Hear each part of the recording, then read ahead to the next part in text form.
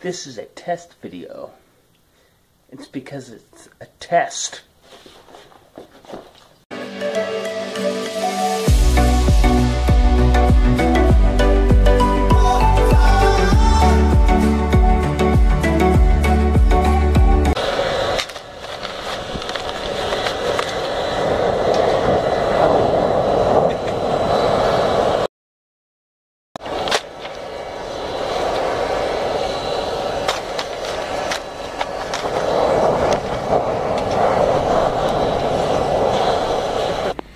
This is what I'm about to do. Well, maybe. I bought a bunch of stuff, and this is one of them, and I didn't know it came with a propane bottle, and I bought a propane bottle.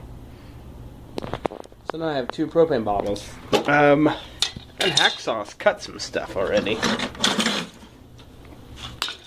I guess we could start here. This is a bucket. It's got a label on it somewhere. There's the label. Barron's Steel. High grade. I guess I got an A+ in grade school. That was a very deep joke. So this is a piece of wire. I got a big roll, well, fairly big roll of it. I had watched some videos on the YouTubes where people have made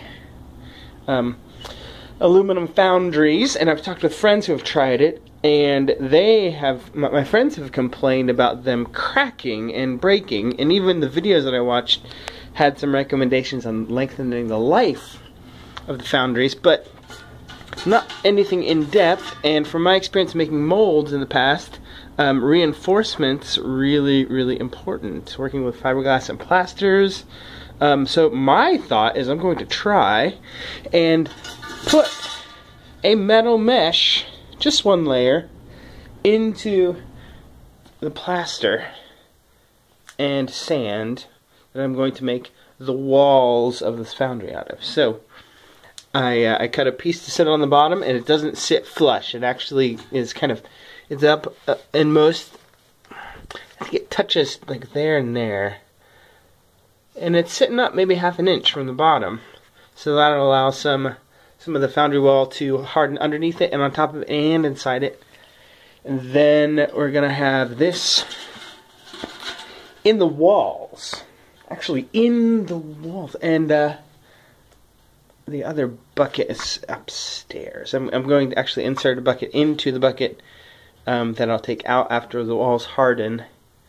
And that'll leave a depression that I can pour coals or charcoal and place the crucible in there and melt to the aluminum or whatever metal I end up using. And then this will be part of the lid, because that's where the biggest complaint of breakage and fracturing I've heard of is the lid just gets hot and you're moving it around the most, and like the walls have the convenience of just sitting there, but the lid gets moved around and jostled. So the reinforcement's mainly to lengthen the life of the lid more than anything else. But I thought, well, if I'm gonna buy a hunk, why not reinforce everything? So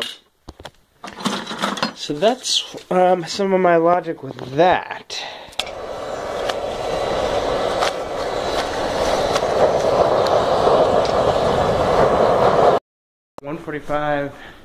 $1:45 in the morning.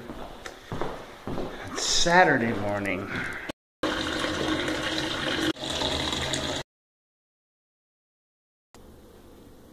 That is the exact volume of the foundry wall material.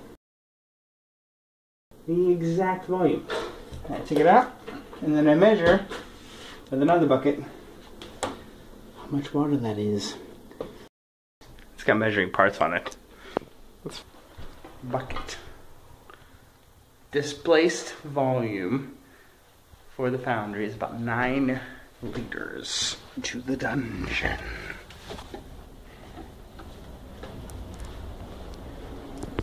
Like literally a dungeon.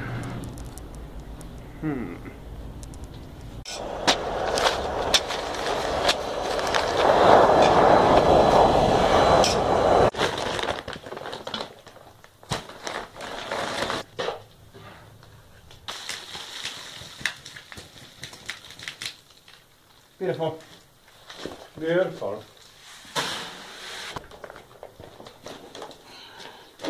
Perfect.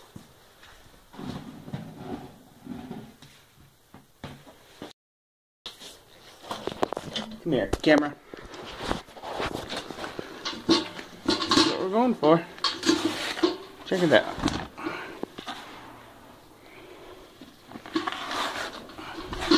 What a beautiful mess.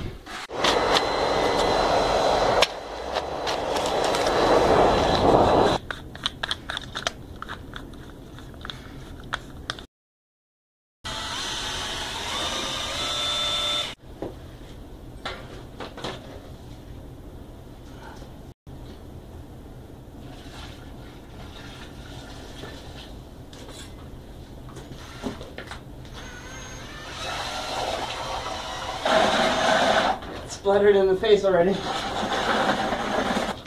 Then place the first layer of reinforcement in the bottom.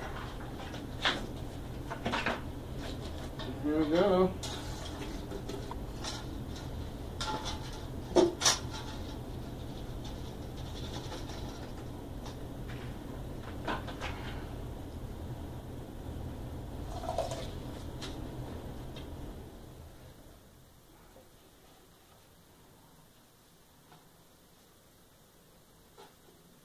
So, this is what I have so far to show for my efforts.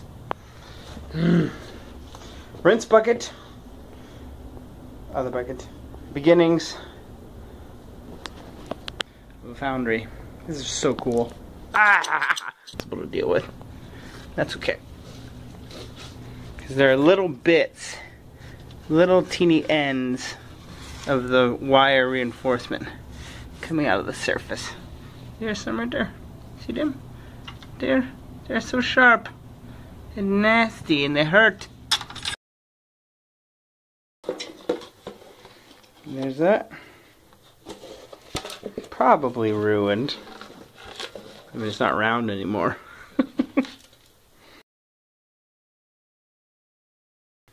Oh. So buttery smooth.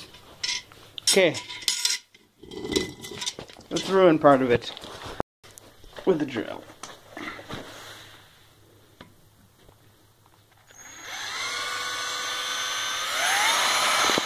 So, this is kind of funny. So I have this hole saw here that I was using to cut the hole in the side of the Foundry for the air supply, which will be pumped through this metal pipe into the side.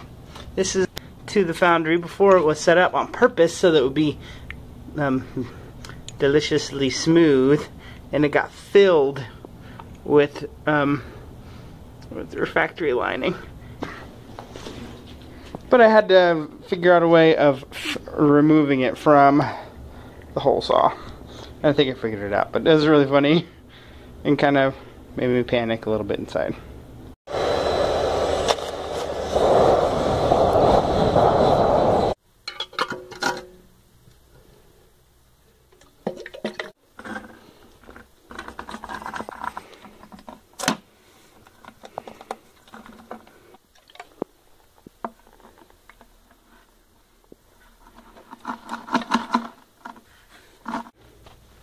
I mean, already this is really cool.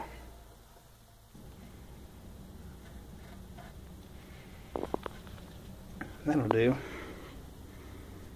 I'll do just fine. Ooh. Ooh. Ooh.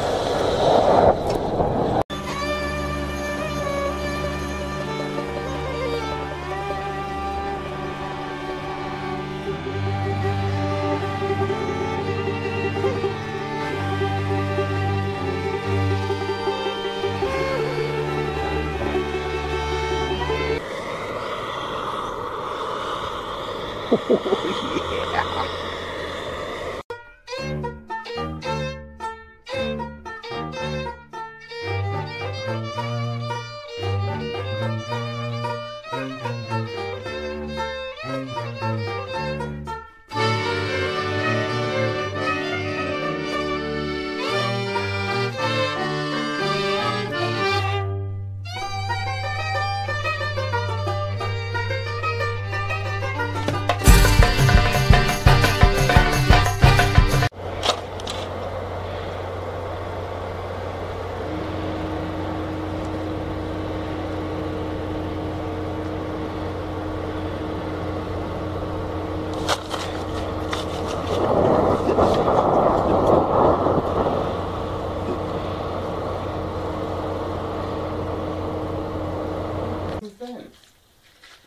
head clearance. Am I cut off?